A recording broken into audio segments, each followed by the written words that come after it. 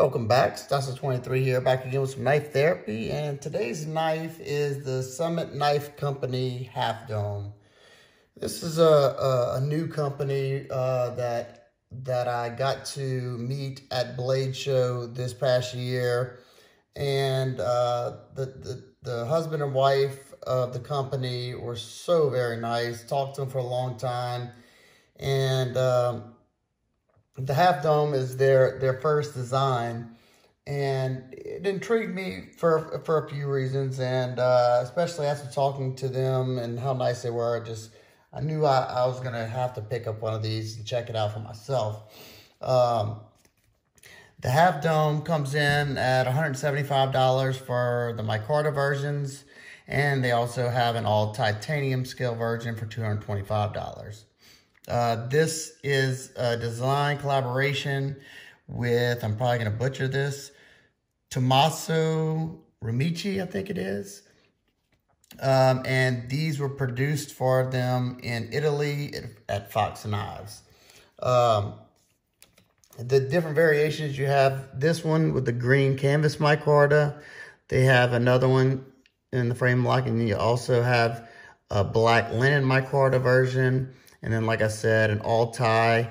And the difference between this one and the all-tie, besides the show scale, is the all-tie one has blue anodized hardware. This blue anodized titanium hardware. And this hardware is titanium as far as I can see, because none of it's magnetized. So, on the all-tie one, besides the blue anodized hardware, you also get a blue mill titanium pocket clip, and this one is a stainless wire deep carry pocket clip.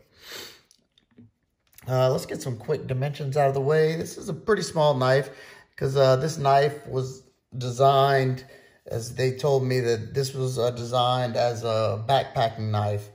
And while we're on that, the name, the Half Dome, is a granite dome that's in Yosemite National Park.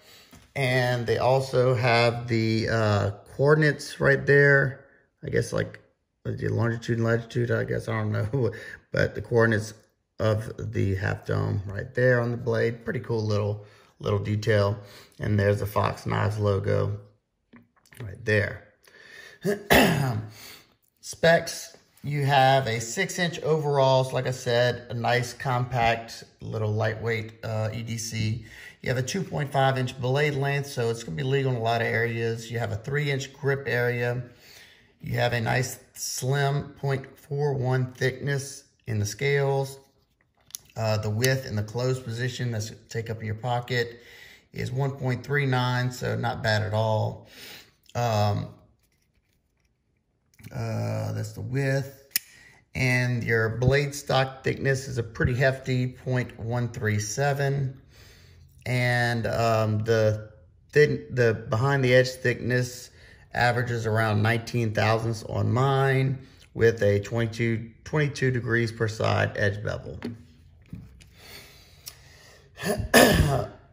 I really wanted to be excited about this guy, but I'm just going to let you know right now, it let me down in a bunch of ways.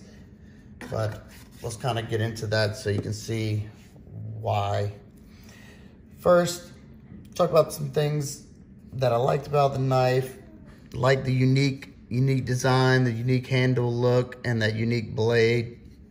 I haven't really seen much that looks exactly like this. And like I said, that under 3-inch blade length, you know, it's kind of 3 inches up, 3 inches my sweet spot, and it's legal in a lot of areas. It's a great thing as well.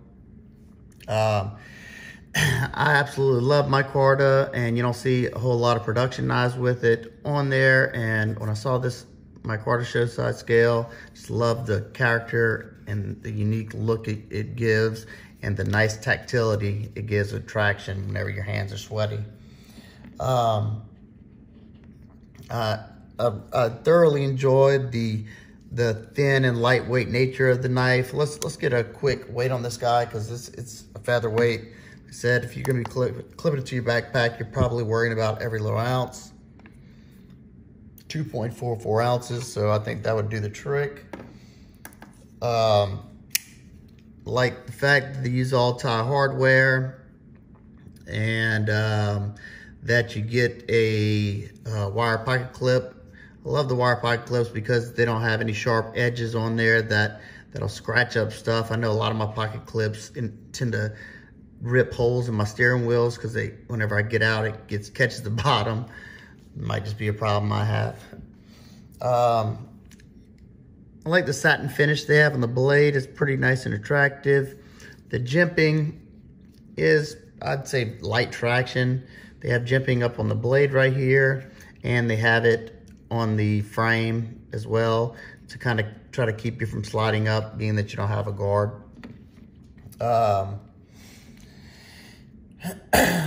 This pocket clip, I don't know if I said it, is stainless. The all-tie version is titanium. And I think the all-titanium, the pocket clip on the all-tie one, I think it's the same pocket clip on the Suru, the newer version Surus from Fox Knives. Also, being it's a backpack knife, it's nice that it doesn't have a stabby tip. You know, it doesn't really have a tip, as you can see. It's kind of got like that sheep's footish blade. That's, you know, it's designed for that purpose, so they did a good job on executing that. Let's see. Like the fact that they use Bowler M390. It's a nice premium blade steel.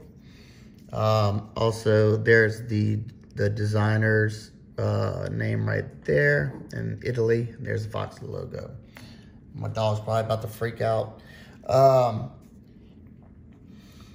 And that's about to the extent of my lights so far. So let's get some quick size comparisons so you can kind of get an idea of how small this guy is. I think the closest reference in size overall in every dimension is the CRKT Polar. I think they're about identical in length and, you know, very close in width. And they, you know, kind of resemble each other a little bit.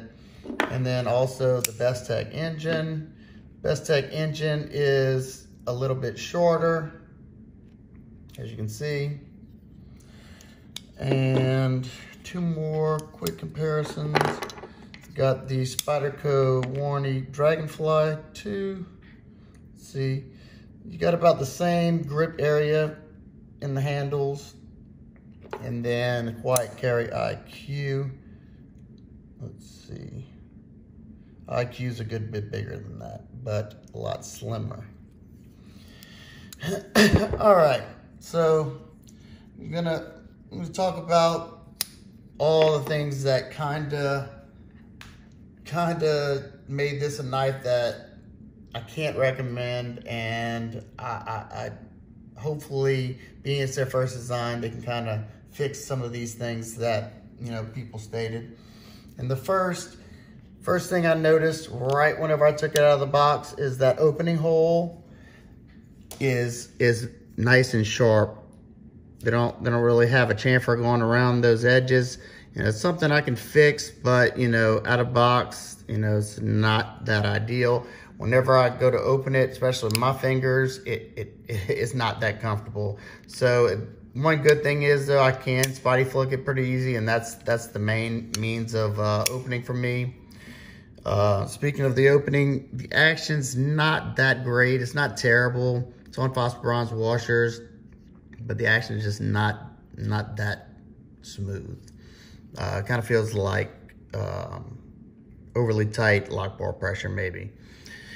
The next thing is that smile on that edge termination. They just barely missed the sharpening choil. They need to come out about another 1/8 of an inch, and you wouldn't have that smile on there. We'll go back to, let's see, the lock area. As you can see, that the lock bar is flush with the show side scale, and they put that jimping for traction. Now I can do like this and bury my thumb in there to disengage it, but after doing that for a while, it's not that comfortable. And being that I fidget often with my knives, I found the most comfortable way is to use that fat of my thumb, but that too gets uncomfortable whenever you're pushing down on that jimping after a while. So it's not the funnest one to disengage for me.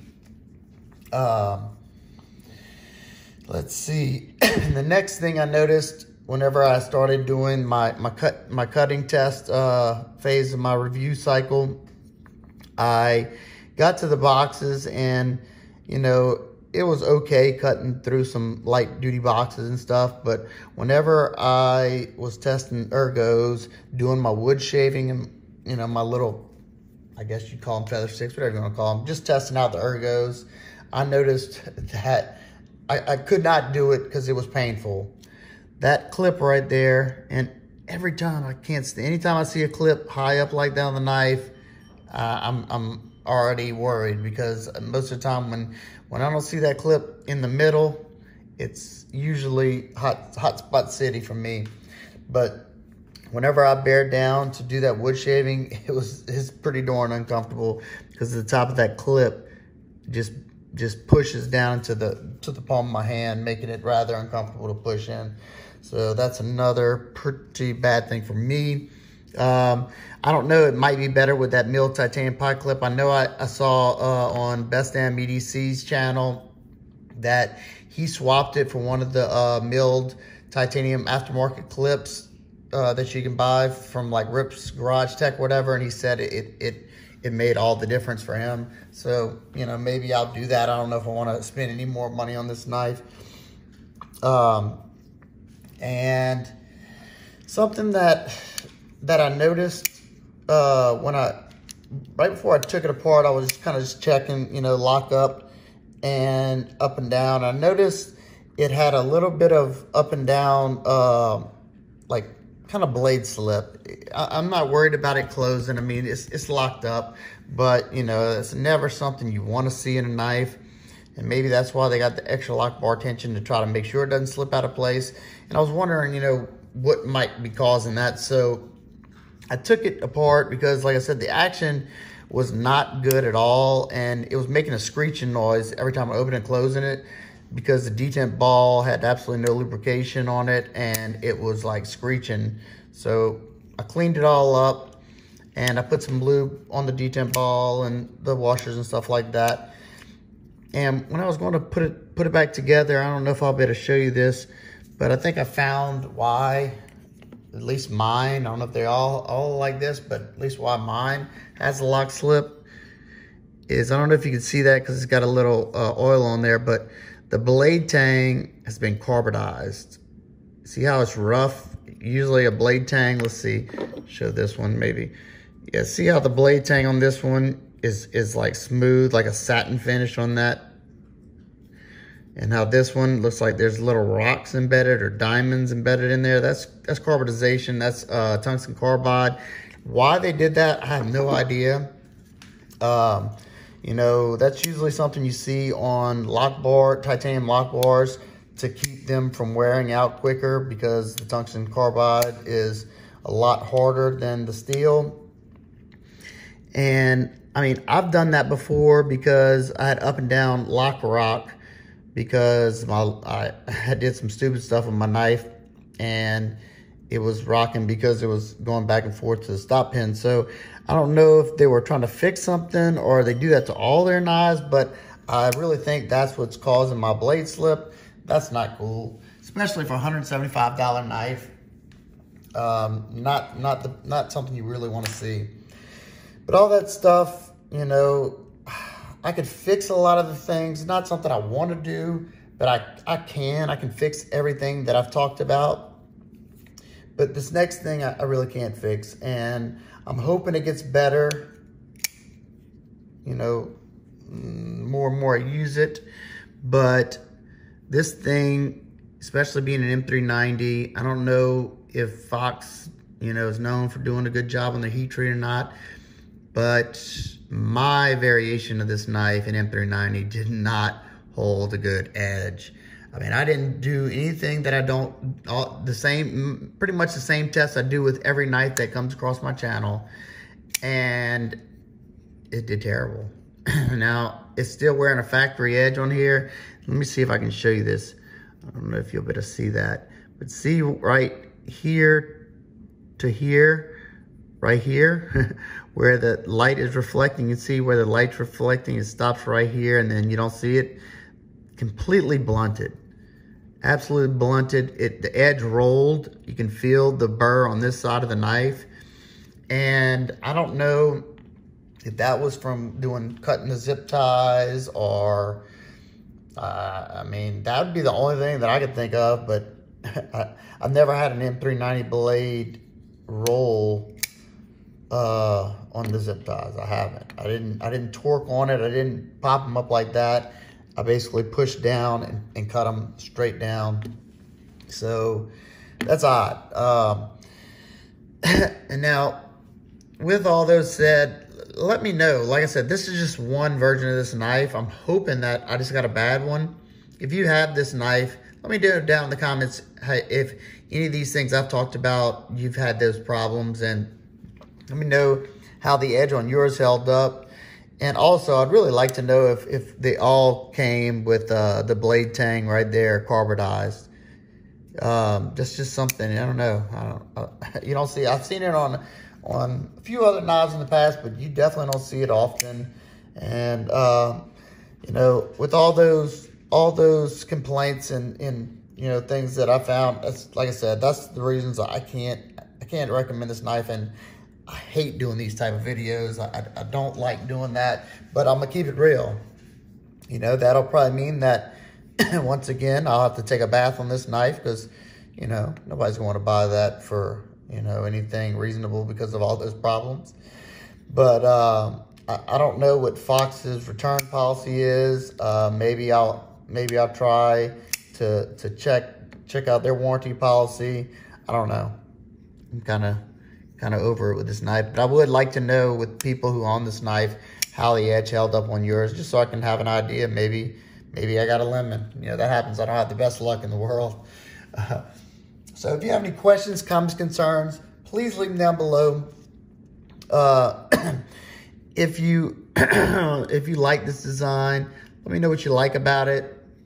Let me know if there's anything on here that you didn't like that maybe I didn't talk about.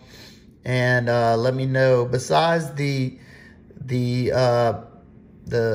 terrible edge holding on my particular one, let me know if the nitpicks and complaints that I talked about are deal breakers for you.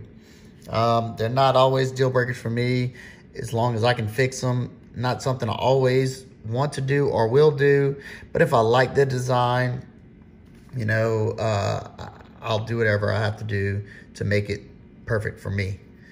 So there you go. Hope everybody's having an absolute wonderful day. Let's have a conversation down below, and I'll see you on the next one. Peace.